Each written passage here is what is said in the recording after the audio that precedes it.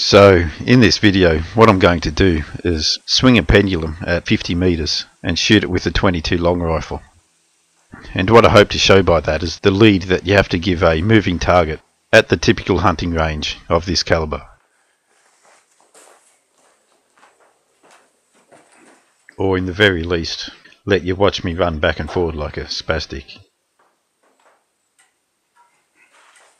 So what I'm using is Winchester power points, which are a typical hunting round, moving at about 1250 feet per second.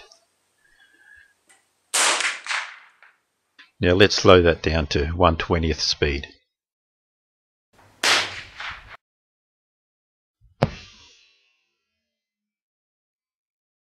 So what I hope this is doing is giving a target that's moving at a known, tangible speed and easily predictable, as is given by a pendulating pendulum, and letting you relate that speed to the slow motion footage.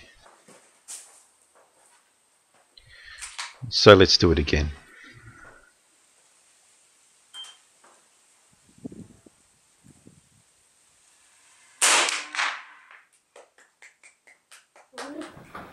Here I'll merge two videos, so you'll get the real time and the bullet time on the same screen.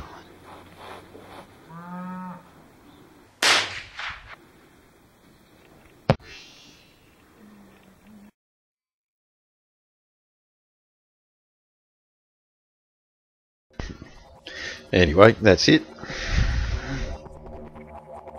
Smack that thumbs up button for me, and make sure you check out the playlists as well.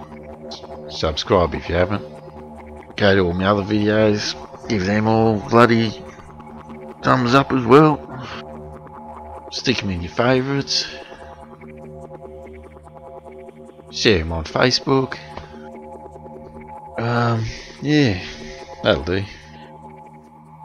Get to it, fellas. Who actually listens to the end of this video anyway?